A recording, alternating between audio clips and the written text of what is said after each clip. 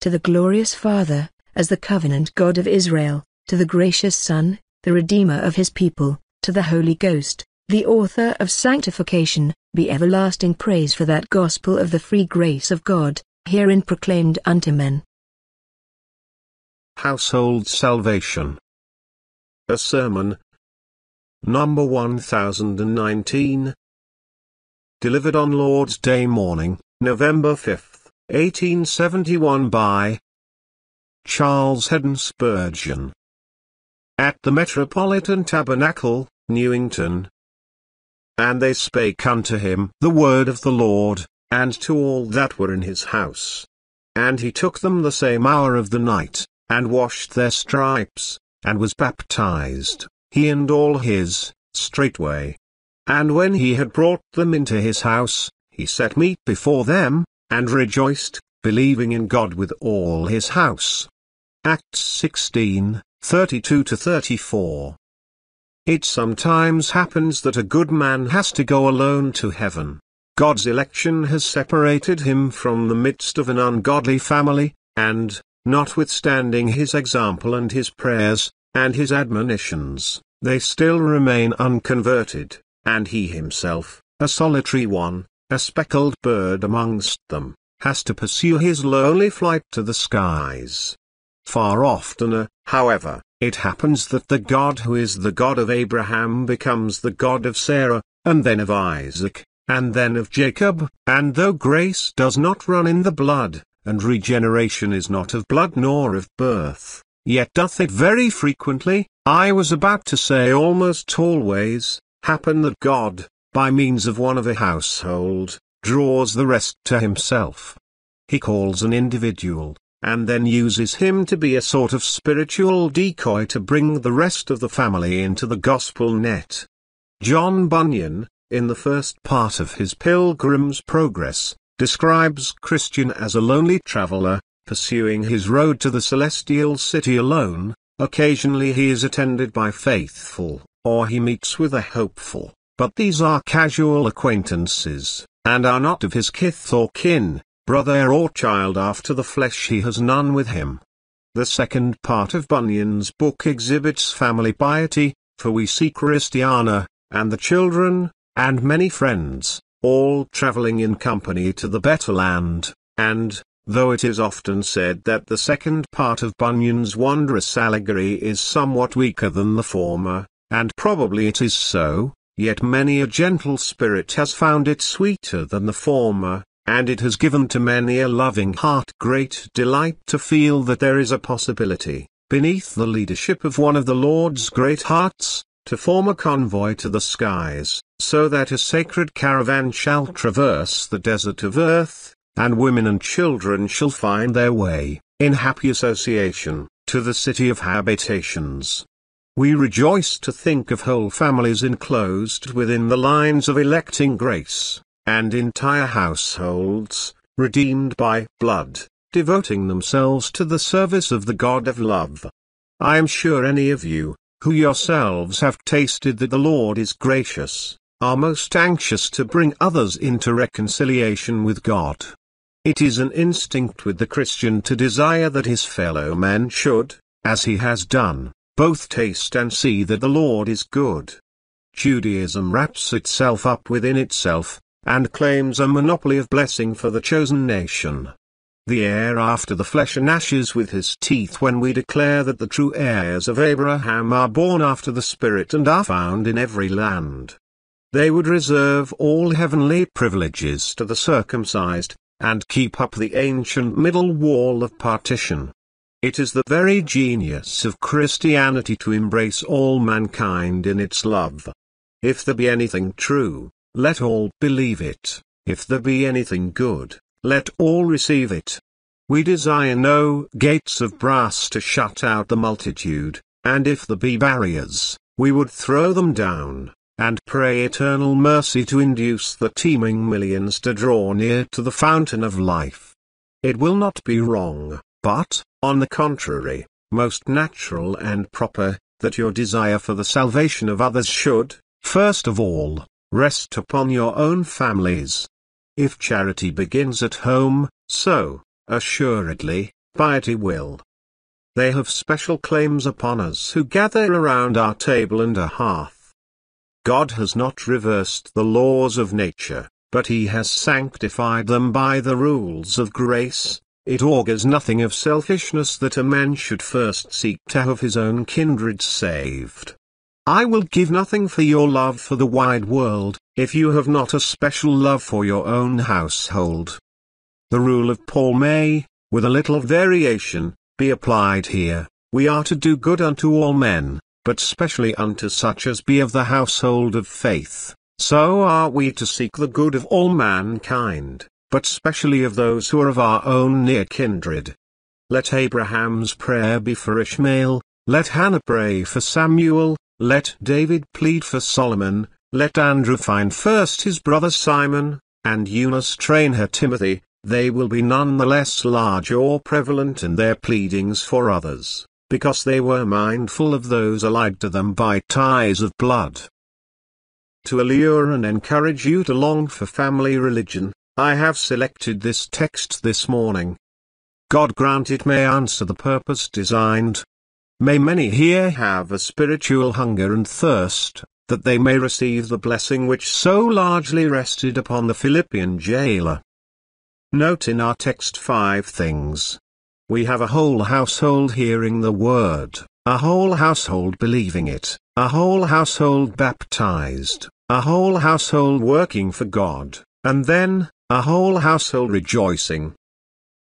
1. Observe, first, in the passage before us, a whole household hearing the word. I do not know whether they had ever heard the gospel before, perhaps they had. We have no certain proof that the jailer heard the name of Jesus Christ for the first time amidst the tumult of the earthquake. He may have listened to Paul in the streets, and so have known something of the gospel and of the name of Jesus Christ, but this is hardly probable, as he would then have scarcely treated the apostle so harshly. Most likely the word of God sounded at midnight in the ears of the jailer and his household for the first time, and, on that remarkable occasion, they all heard it together. The father first, in his alarm, asked the question, "What must I do to be saved?" and received personally the answer, "Believe in the Lord Jesus Christ and thou shalt be saved, and thy house." And then it appears that all the family gathered around their parent, and the two holy men, while Paul and Silas spake unto him the word of the Lord, and also to all that were in his house. We do not know whether there were children there, but if so, and we will assume it for this occasion, all were hearers that night. There was not a solitary exception, no one was away from that sermon in a jail. His wife, his children, his servants, all that were in his house, listened to the heavenly message. It is true, he who preached was a prisoner, but that made the word none the less powerful, for he was to them an ambassador in bonds. Prisoner as he was, he preached to them a free gospel, and a gospel of divine authority. He erred not from the truth in what he taught, he preached unto them the word of God. Would to God that all preachers would keep to the word of God, and, above all things, would exalt the incarnate word of God. This were infinitely better than to delude men's minds with those germs of thought, those strikingly new ideas, those metaphysical subtleties, and speculations, and theories, and discoveries of science, falsely so called, which are nowadays so fashionable. If all ministers could preach the word, the revealed mind and will of God, then hearers would in larger numbers become converts, for God will bless his own word, but he will not bless anything else. The jailer's household all heard God's word faithfully declared, and there was the main cause of blessing, for, alas, with many hearers, the Sabbath is utterly wasted, for, though they are attentive listeners, they are left without a blessing, because that which they hear is not the gospel of Jesus Christ.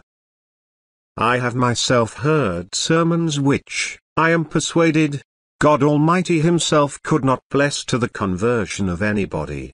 He could not, because it would have been a denial of himself. The discourses were not true, nor according to his word, they were not such as were calculated to honor himself, and how can he bless that which is not to his own honor? And how can he set his seal to a lie? The word of God must be preached, and then the place, the hour, or the garb of the preacher will matter nothing. The minister may have been led up from a prison, and the smell of the dungeon may be upon him, but when he opens his mouth with the glad tidings, the name of Jesus will be as ointment poured forth. I began my remarks on this point by noting that they all heard Paul, and observed the need of this, as a starting point, for faith cometh by hearing, and hearing by the word of God. It is not all who hear theft will be saved, but the ordinary way with God is for men first to hear, then to believe, and so to be saved. Being in the way, God met with me, said Obadiah, and the road which a soul should follow to be met with by God is the way of hearing. Though it may seem a very trite thing to say, it is nevertheless exceedingly important, if we are to have household conversion, that there should be a household hearing of the word. This is the chosen instrumentality, and we must bring all under the instrumentality if we wish them to obtain the blessing. Now, in this city, many fathers never hear the word of God, because they regard the Sabbath day as a day of laziness. They work so hard all the week, they say, that they are not fit to rise from their beds in the morning, and then, after a heavy dinner, the evening must be spent in loitering about, and chatting away time. Brethren, if you want to see your fellow workmen saved, you should earnestly endeavor to bring them under the sound of the gospel. Here is a very useful occupation for many of you. You cannot preach, but you can gather a congregation for those who do. A little persuasion would succeed in many cases, and once bring them here, we would hope to hold them. If I could not be the instrument of converting a soul by preaching the gospel myself, I would habitually addict myself to the bringing of strangers to listen to those whom God has owned to the conversion of souls. Why, our congregations need never be thin. I speak not now for myself, for I have no need, but in no place where the gospel is preached need there be a thin audience, if those who already appreciate the gospel would feel it to be a Christian duty to bring others to hear it. Do this, I pray you. I believe it to be one of the most important efforts which a Christian man can make, to endeavor to bring the working men of London, and, indeed, all classes of men everywhere, to listen to the gospel of Christ. The men, the fathers, the heads of households, we must have. If we are to have the household saved, however, the mothers must hear the word as well as the fathers. Many of them do, but I know cases, and, perhaps, there may be such present, and I wish to speak what is practical, where a man comes to hear the word himself, but his wife is detained at home with the children. Perhaps she is not converted, and has not much care to go to the service. Perhaps she is a Christian woman, and though she would wish to go she must look after the children. In either case it is the duty of every such father, if he does not keep a servant to attend to the children, to take his turn with the wife and let her have her fair share of opportunity for hearing the gospel. He meanly shirks the duty of a husband, who, being a working man, does not take his turn at home and give his wife as good an opportunity of learning the way of salvation as himself. This may be a new suggestion to some, I only hope they will carry it out. It is plain that if we are to have whole households saved, we must have whole households hearing the word, and if the mother cannot hear the word, we cannot rationally expect the blessing to come to her. Then the children also must be thought of. We desire to see them converted as children. There is no need that they should wait until they are grown up, and have run into sin as their fathers did, that they may be afterwards brought back. It would be infinitely better if they were preserved from such wanderings, and early brought into the fold of Jesus. The blessing which God gave to the jailer's children by hearing, He gives in the same way to other children. Let the little ones be brought to hear the gospel. They can hear it in the Sabbath school, and there are special services adapted to them, but, for my part, I like also so to preach that boys and girls shall be interested, and I shall feel that I am very faulty in my style if children cannot understand much that I teach in the congregation. Bring all who have reached years of understanding with you. Suffer none to be at home, except for good reasons. Bring each young Samuel to the house of the Lord. Let it be said of you, as it is written in the book of Chronicles, and all Judah stood before the Lord, with their little ones, their wives, and their children. If nothing else shall come from children's attending our worship, the holy habit of going up to God's house will be a perpetual heritage to them, and who knows but while they are yet young their hearing the word shall be the means of their salvation. Then there are the servants, and by no means are they to be overlooked. To have all that are in the house saved, all that are in the house must hear the gospel. Do you all make such opportunities for your servants on the Sabbath as you should? I do not know, of course, how you conduct your family arrangements, but I know of some who do not think enough of their servants hearing the gospel. Servants frequently are sent out in the afternoon, when there is no preaching worth the hearing. It may be unavoidable in many cases, but I would ask, what is the use of their going out at an hour when no preaching is to be found? If we give them only opportunities of going out when there is nothing to hear, we certainly have not given them a fair portion of the Lord's day. By some contrivance or other, perhaps with a little pinch and self-sacrifice, our servants might hear our own minister. You cannot pray God to save your household, and be honest, unless you give the whole household an opportunity of being saved, and God's way of saving souls, we repeat it, is by the preaching and the hearing of the word. Oh! Let every one of us be able to say, as masters and as parents, I cannot save my children, and I cannot save my servants, but this I have done, I have directed them to a man of God who preaches the gospel faithfully. I do not send them to a place merely because there is talent or fashion there, but I have selected for them a ministry which God blesses, and I do my best to put them all in the way of the blessing, praying and beseeching the Lord to call them all by His grace. I anticipate the many difficulties you will urge, but would again say, if we love souls, we should try to meet these difficulties, and if we cannot do all we would, we should at least do all we can, that we may have all our households every Sabbath day hearing the glorious gospel of the blessed God. 2. We now turn to the next, which is a most comfortable and cheering sight. Here is a whole household believing.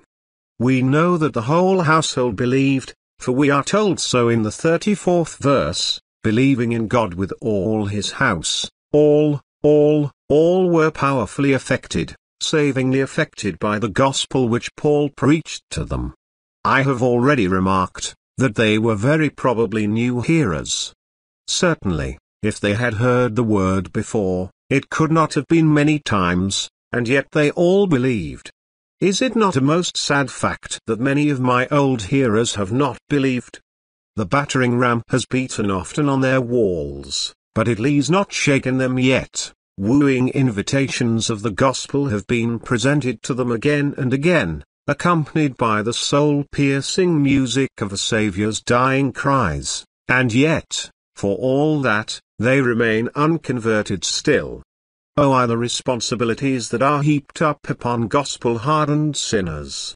Take home to yourselves that warning word, I pray you.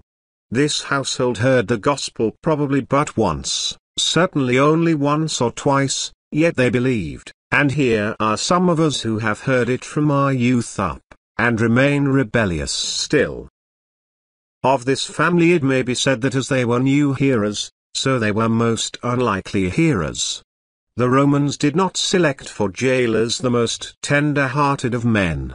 Frequently they were old legionaries who had seen service in bloody wars, and been inured to cruel fights, and, when these men settled down as, in a measure, pensioners of the empire, they were allotted such offices as that which the jailer held. In the society and associations of a jail there was very little that could be likely to improve the mother, to benefit the children, or elevate the servants. They were, then, most unpromising hearers. Yet how often are the most unlikely persons convinced of sin, and led to the Saviour? How true is it still of many who are most moral and excellent, and even outwardly religious, that the publicans and harlots enter into the kingdom of heaven before them?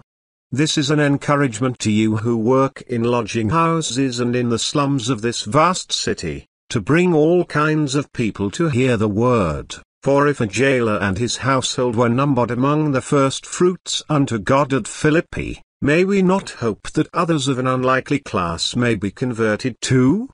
Who are you, that you should say, it is of no use to invite such a man to hear, for he would not be converted?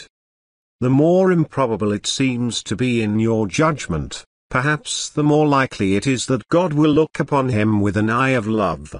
How happy a thing it was for the jailer that, in the providence of God, his hardened but probably honest spirit was brought under the influence of the earnest apostle. Bring others, like him, into the place of worship, for who can tell? Note, that though they were thus unlikely hearers, yet they were immediately converted, there and then. It took but a short time. I do not know how long Paul's sermon was. He was a wise man, and I should not think he would preach a long sermon in the dead of the night, just after an earthquake. I have no doubt it was a simple exposition of the doctrine of the cross. And then Silas talked too. Perhaps, when Paul had done, Silas gave a little exhortation, a brief address to finish up with, and fill up anything which Paul had left out. The teaching was soon over, and at its close the jailer, his wife, his children, if he had any, his servants, and indeed all that were in the house, avowed themselves to be believers. It does not take a month to convert a soul. Glory be to God, if he wills to do it. He can convert all here this morning, in a moment. Once hearing the gospel may be sufficient to make a man a Christian. When the eternal word of God comes forth with omnipotent energy, it turns lions into lambs, and that in a single instant of time. As the lightning flash can split the oak from its loftiest bough to the earth in a single second, so the ever-blessed lightning of God's Spirit can cleave the heart of man in a moment. Our text shows us a whole family saved at once. It is said particularly of them all that they believed. Was that the only thing? Could it not be said that they all prayed?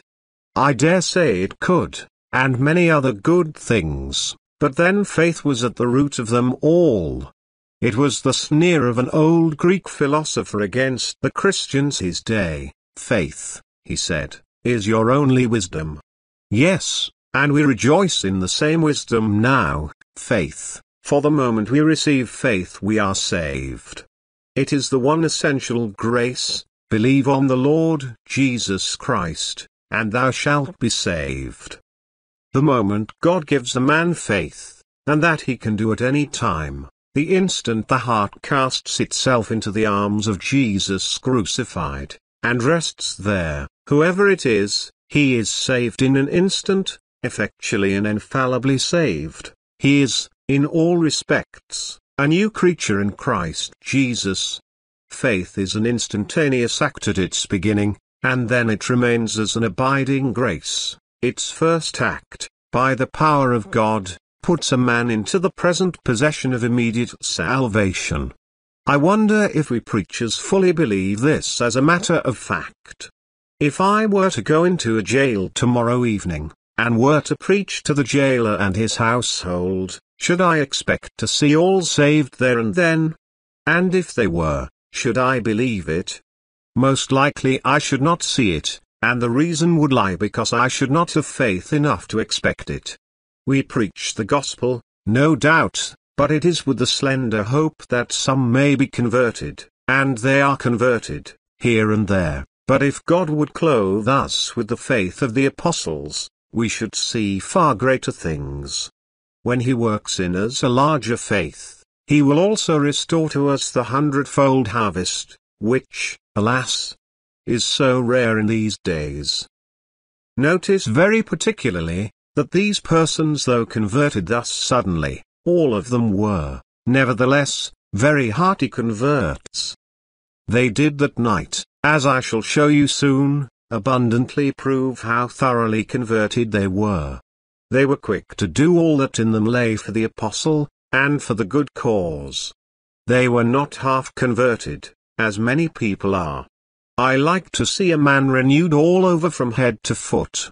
It is delightful to meet your hearty Christian, who, when he gave his heart to Jesus, meant it, and devoted his whole body, soul, and spirit to the good Lord who had bought him with His blood.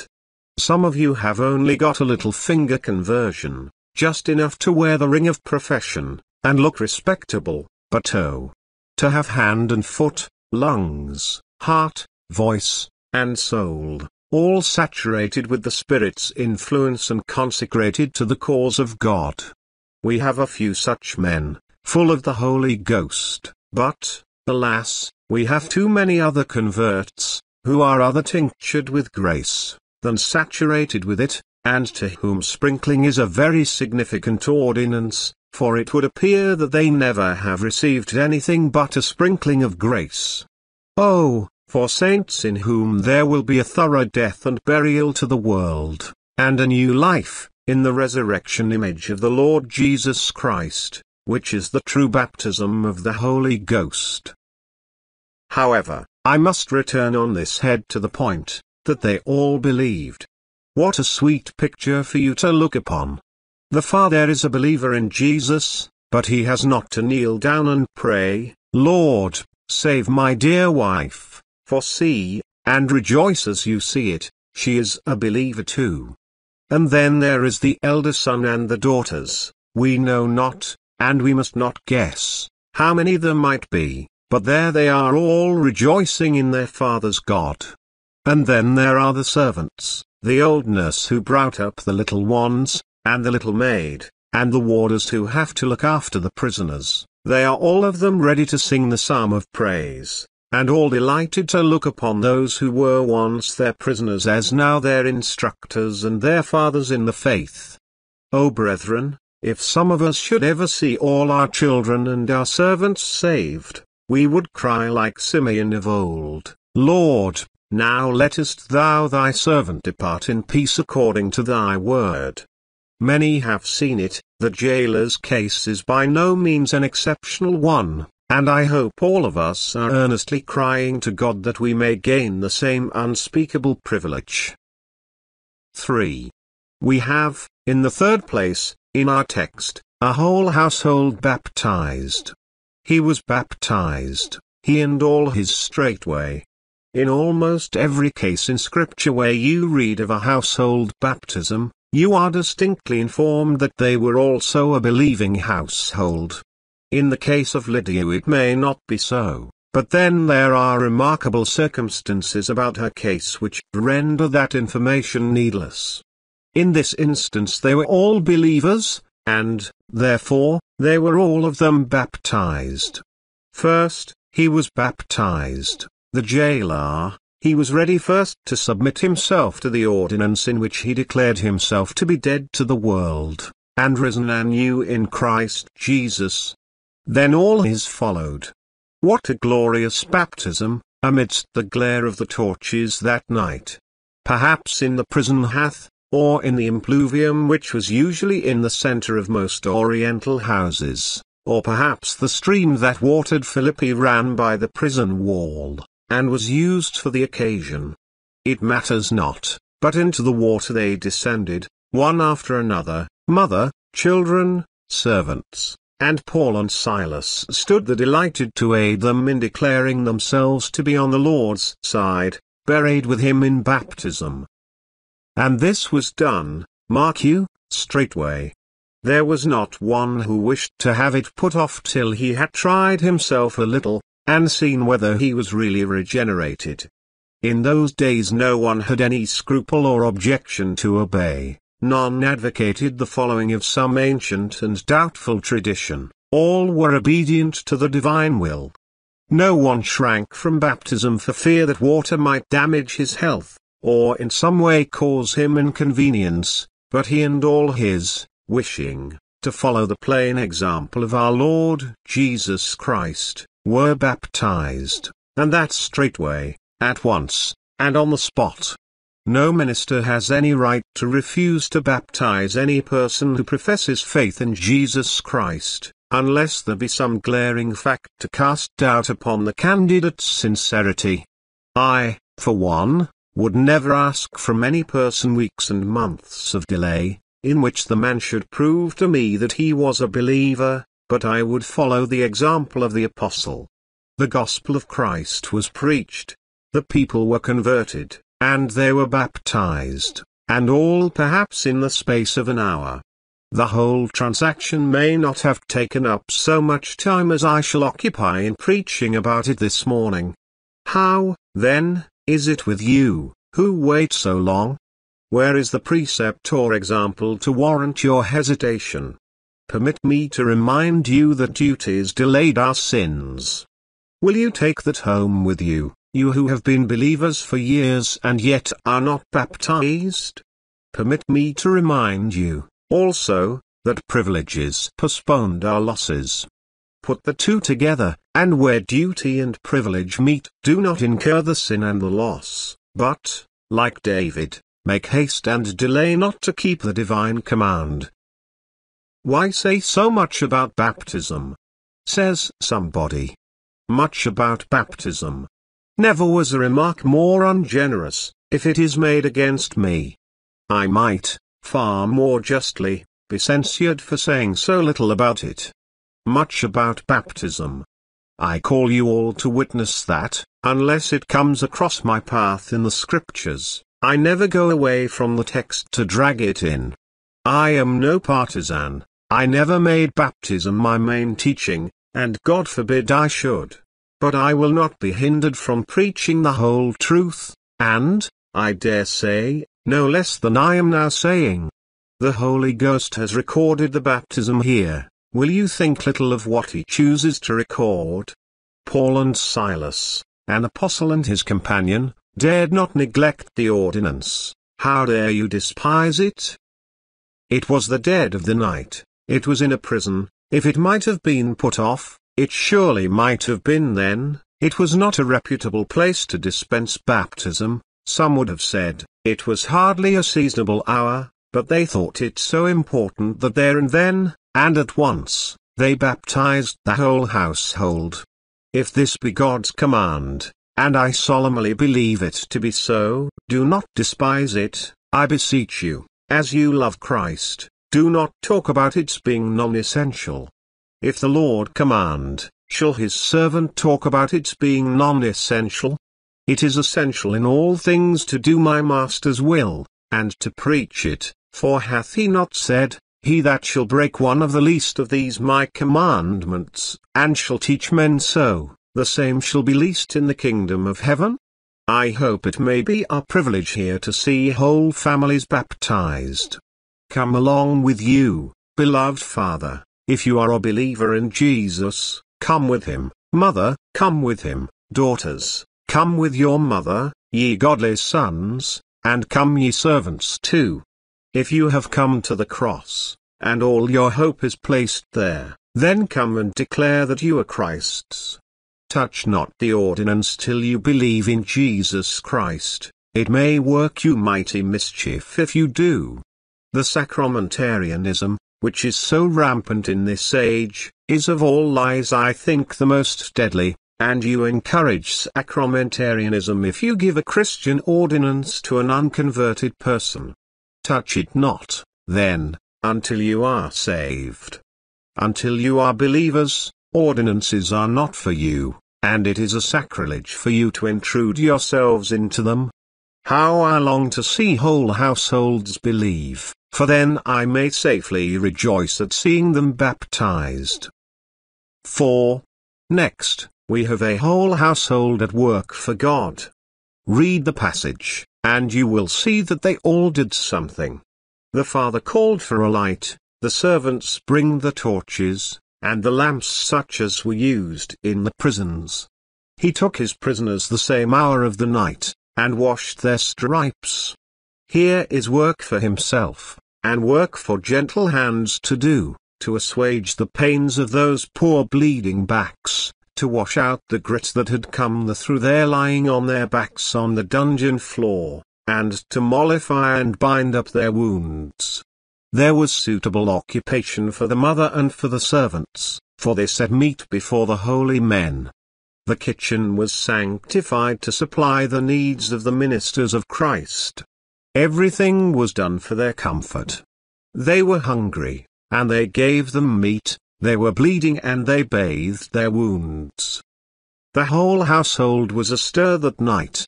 They had all believed and been baptized, and their very first inquiry is, "What can we do for Jesus?" It was clear to them that they could help the two men who had brought them to Christ, and they did so affectionately. No Martha had to complain that her sister left her to serve alone.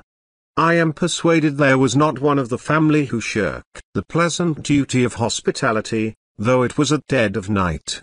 They soon had a meal ready, and how pleased they felt when they saw the two holy men reclining at their ease at the table, instead of lying with their feet fast in the stocks in the prison.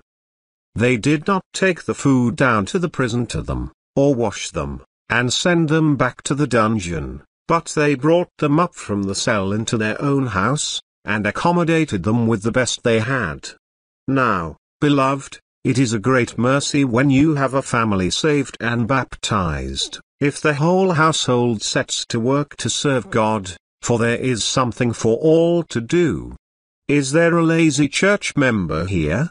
Friend, you miss a great blessing. Is there a mother here whose husband is very diligent in serving God, but she neglects to lead her children in the way of truth? Ah, dear woman, you are losing what would be a great comfort to your own soul. I know you are, for one of the best means for a soul to be built up in Christ is for it to do something for Christ. We cease to grow when we cease either to labor or to suffer for the Lord. Bringing forth fruit unto God is, unto ourselves, a most pleasant and profitable operation. Even our children when they are saved can do something for the Master. The little hand that drops its halfpence into the offering box, out of love to Jesus, is accepted of the Lord. The young child trying to tell its brother or sister of the dear Saviour who has loved it is a true missionary of the cross. We should train our children as the Spartans trained their sons early for feats of war. We must have them first saved, but after that we must never think that they may be idle till they come to a certain period of life. I have known a little boy take his young companion aside, and kneel down in a field and pray with him, and I have heard of that young lad's being now, in the judgment of his parents, a believer in Christ. I have seen it, and my heart has been touched when I have seen it, 2 or 3 boys gathered round another to seek that boy's salvation, and praying to God as heartily and earnestly as their parents could have done. There is room for all to work to help on the growing kingdom, and blessed shall that father be who shall see all his children enlisted in the brand army of God's elect, and all striving together for the promotion of the Redeemer's kingdom. 5. That brings me to the 5th sight, which is a family rejoicing, for he rejoices in God with all his home. According to the run of the text, the object of their joy was that they had believed. Believing obtains the pardon of all sin, and brings Christ's righteousness into our possession. It declares us to be the sons of God, gives us heirship with Christ, and secures us his blessing here and glory hereafter. Who would not rejoice at this? If the family had been left a fortune they would have rejoiced, but they had found more than all the world's wealth at once in finding a Saviour, therefore were they glad. But though their joy sprang mainly from their believing, it also arose from their being baptized. For do we not read of the Ethiopian of old after he was baptized that he went on his way rejoicing? God often gives the clearing of the skies to those who are obedient to his command. I have known persons habitually the subjects of doubts and fears, who have suddenly leapt into joy and strength when they have done as their Lord commanded them. Not for keeping, but in keeping his commandments there is great reward. They rejoiced, no doubt, also because they had enjoyed an opportunity of serving the church in waiting upon the apostle. They felt glad to think that Paul was at their table, very sorry that he had been imprisoned, but glad that they were his jailers, sorry that he had been beaten, but thankful that they could wash his stripes. And Christian people are never so happy as when they are busy for Jesus. When you do most for Christ you shall feel most of his love in your hearts. Why, it makes my heart tingle with joy when I feel that I can honor my God. Rejoice, my brethren, that you have doors of usefulness set open before you, and say, now we can glorify the Saviour's name, now we can visit the sick, now we can teach the ignorant, now we can bring sinners to the Saviour. Why, there is no joy except the joy of heaven itself, which excels the bliss of serving the Saviour who has done so much for us. I have no doubt that their joy was permanent and continued. There would not be any quarrelling in that house now, no disobedient children, no short-tempered father, no fretful mother, no cruel brother, no exacting sister, no purloining servants, or eye-servers, no warders who would exceed their duty, or be capable of receiving bribes from the prisoners. The whole house would become a holy house, and a happy house henceforth. It is remarkable they should be so happy, because they might have thought sorrowfully of what they had been. They had fastened the apostles' feet in the stocks. Ah! But that was all gone, and they were happy to know that it was all forgiven. The father had been a rough soldier, and perhaps his sons had been little better, but it was all blotted out. Christ's blood had covered all their sin. They were happy though they were penitent. It is true, they had a poor prospect before them, as the world would say, for they would be likely to be persecuted, and to suffer much. Here were two of the great ones of the church who had been scourged and put in prison. The humble members could not expect to fare better. Ah, never mind. They rejoiced in God. If they had known they would have to die for it, they would have rejoiced, for to have a Saviour is such a source of thankfulness to believing souls, that if we had to burn tomorrow, we would rejoice today. If we had to die 1,000 deaths in the course of the next month, yet, to find a Saviour such as Jesus Christ is joy enough to make us laugh at death itself. They were a rejoicing family because they were a renewed family. In closing, regard these two words. That household is now in glory. They are all there, the jailer, and his spouse, and his children, and his servants. They are all there, for is it not written, he that believeth and is baptized shall be saved? They were obedient to that word, and they are saved. Now, with some of you the Father is in heaven, and the mother is on the road, but the children, the children. With others of you, your little ones have gone before you, snatched away from the mother's breast, and your grandsire is also in glory. But, husband and wife, your faces are turned towards the ways and wages of sin, and you will never meet your children and your parents. There will be broken households around the throne, and if it could mar their joy, if anything could, it would be the thought that there is a son in hell, or perhaps a husband in the flames, while the wife and mother sings the endless song. O God, grant it never may be so. may no child of our loins die an heir of wrath, none that have slept in our bosoms be banished from Jehovah's presence. By the bliss of a united family, I beseech you seek after it that you may have that united family in heaven. For this is the last question, will my family be there? Will yours be there? Turn it over in your minds, my brothers and sisters, and if you can give the happy answer, and say, yes, by the blessing of God, I believe we shall all be there, then, I will ask you to serve God very much, for you owe Him very much. You are deep debtors to the mercy of God, you parents who have godly children. You ought to do twice as much, nay, 7 times as much for Jesus as any other Christians. But on the other hand, if you have to give a painful answer, then let this day be a day of prayer, and I would say to you, could not you, fathers, who love the Lord, call your children together this afternoon, and tell them what I have been talking about? Say to the boy, my dear boy, our minister this morning has been speaking about a household in heaven, and a household being baptized because they believed. I pray that you may be a believer. Pray with the boys, pray with the girls, pray with the mother, and I do not know but what this very afternoon your whole household may be brought to the Savior. Who can tell? You, dear boys, just below me, who are a few out of my large family at the orphanage, some of you have fathers in heaven. I hope you will follow them in the right way. The Church of God tries to take care of you because you are orphans, and God has promised to be the father of the fatherless. Oh dear boys, give Him your hearts. Some of you have godly mothers, I know them, and I know that they pray for you. May their prayers be heard for you. I hope you will trust the Savior, and grow up to serve Him. May it not be long before you profess your faith in baptism, and may we all of us meet in glory above, everyone without exception. The Lord grant it, for Christ's sake. Amen.